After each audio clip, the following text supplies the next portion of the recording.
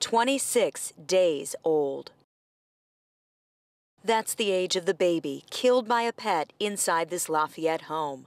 14-year-old brother actually called 911, said that his infant brother had just been attacked by their family's dog. The teen told police the family's pit bull mix and beagle mix were fighting in a bedroom Saturday morning. He separated the dogs, took the beagle out of the room, and in those few minutes, the pit mix attacked his baby brother. Police described the injuries as catastrophic. So when the officer went into the room, the pit was standing over the baby. He could see that the baby had some pretty severe injuries, believed that the infant needed immediate life-saving aid. To get to the infant, the officer shot and killed the dog. The baby boy rushed to the hospital, did not survive.